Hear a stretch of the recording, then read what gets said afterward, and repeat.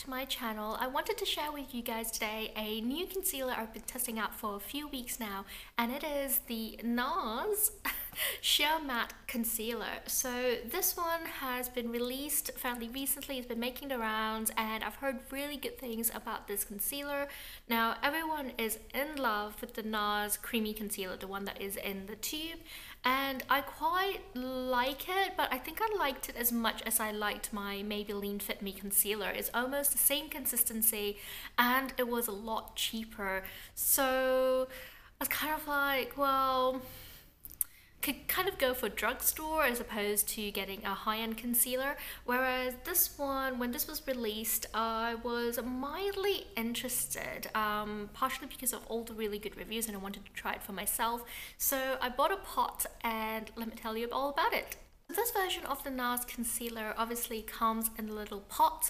It is a cream formulation, and I've got this in the shade medium dark 2 in caramel. So I tested all the shades in store and this one comes the closest to my skin tone, I think. I'm kind of in between a kind of pale but getting a bit of a tan period, so a bit of a mixture, but I think this one suits me really well.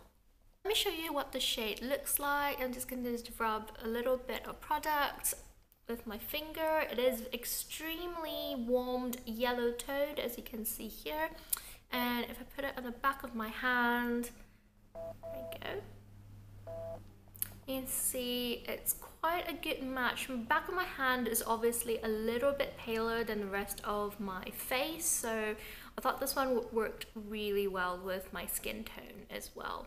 And you can also see that they blend really well like that. It takes just a few pats and it just kind of blends into the skin, which is a really nice formula.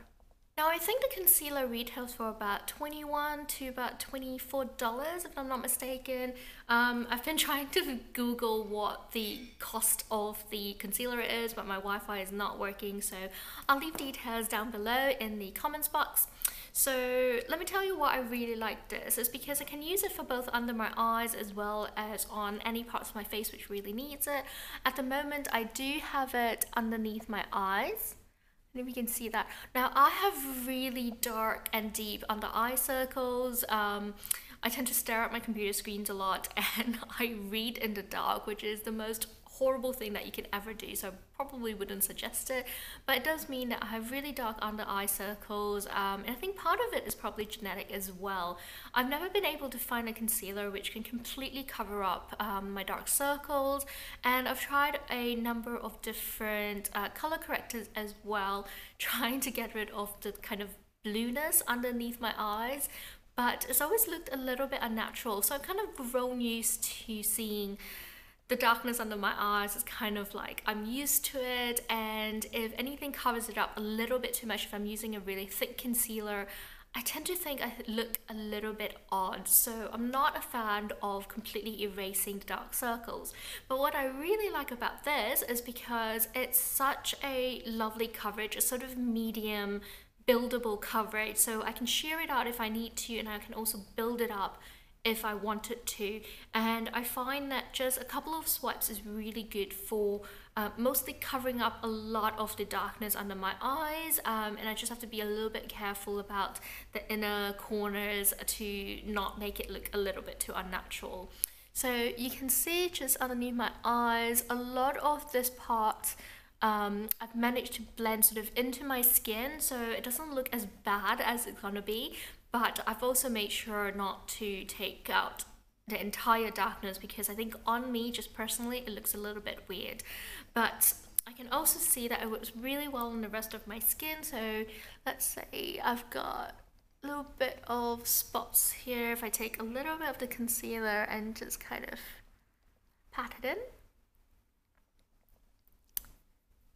and it blends incredibly well. It's just really lovely, and obviously it's not going to take out all the texture, but it will cover up sort of any redness or any kind of pigmentation that you want to, and I think it just looks really nice. I find that it is easy to use, super blendable, and just really soft as well, and that's why it's called the soft matte. And if you were going to cover up any kind of skin pigmentation or acne, the matte formula is really good because you're not going to get this kind of shiny, dewy finish, which the creamy concealer is more akin to, so it's going to not slip and slide across your face. I also find this works really well under a foundation, over foundation.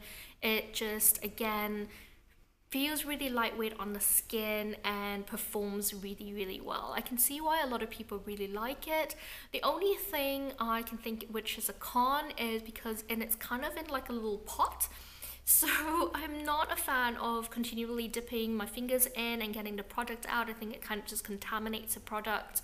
And also, I'm not really sure what I'm gonna do when it reaches the end, whether I can scoop up the product with some sort of spatula. It's gonna be a little bit hard, and I'm also not sure whether it's gonna dry out as well. So it's packaged in a thick kind of plastic, and then it's just got a slightly rubberized cap over it. So this kind of packaging makes it feel a little bit flimsy, and I'm a bit concerned as to whether it would dry out and become less malleable, and I'll find it a bit difficult to blend it as well. I think this is a great little concealer to try. So if you're in the market to want to try out a new concealer, something that has a little bit of more coverage, and especially if you're kind of oily skin, I think even this might be a little bit too matte if you have really dry skin, but it still feels really nice on the skin. It's very lightweight. I think you can also sheer it out, particularly if you just want a little bit of coverage as well. So would definitely recommend, and I think we'll probably repurchase as well if there's nothing else new that comes along the way, which I'm sure there will be, and I'm sure Nars will come up with another concealer down the line, but in the meantime, I'm a really big fan.